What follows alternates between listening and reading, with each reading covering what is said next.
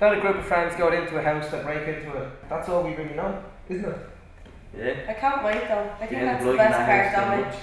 That we don't know what's going to happen. Like, so I can't wait to see how we all react and all. We went down to British to get to know each other. On the first day, we pretty much hit it off. I think I pretty much know everything about them, and I think they know everything about me. So I think realistically, when people are with each other and they're spending like this whole kind of big brother kind of 24/7 place, you find out, especially when alcohol is involved, you find out fucking loads about each other. What's the story? Here's the man who's looking for. What's the story? How are you doing? We met the new girl. I'm not well. What do we have here? Hello, you. Fuck me. What's your name? Jean.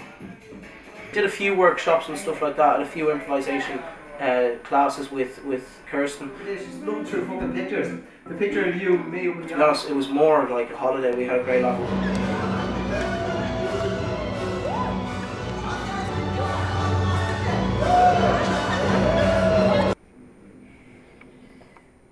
What's your favourite photo of yourself?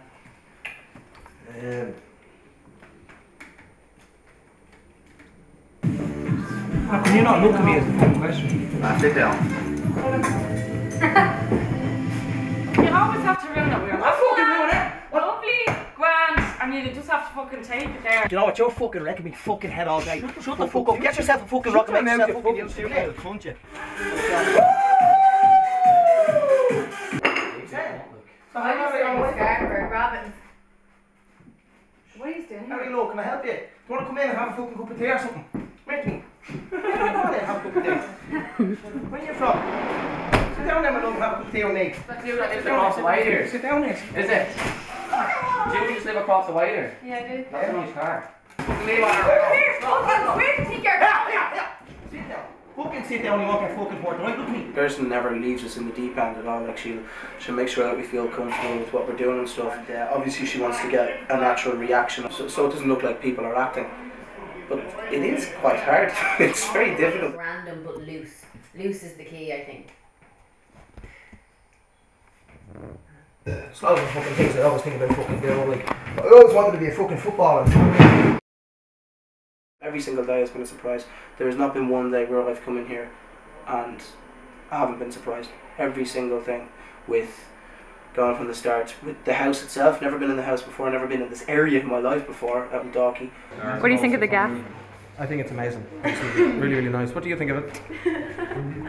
The first night I came out, I was so upset. I thought it went really, really bad. I thought it was awful. And I thought I did a really bad job the first night breaking into the house. Having a look around, I'm thinking to myself, is this how it's going to be like the whole time? Are we going to be just wandering around and just improvising the whole time? You'd feel much more comfortable if you knew where everything was, you know, as an actor, and where the wine was, where the drink was, like where to go, where your what your surroundings were, and we didn't. Today, I have no idea what to expect, what room I'm going to end up in, who I'm going to be with. I have no idea what I'm doing. Yeah, we do definitely get a sense of that. Okay, so can you talk me through, like... Oh, no, a second, Kathy, okay. I never said that. Oh, no, Kirsten gives us absolutely Yeah, nothing. that's what I mean now, to say, Kathy now. So Kirsten gives it no direction. Right, on to you, Seána, contestant number 2. Sorry, Mum. No, I never said she's... No, she gives excellent direction.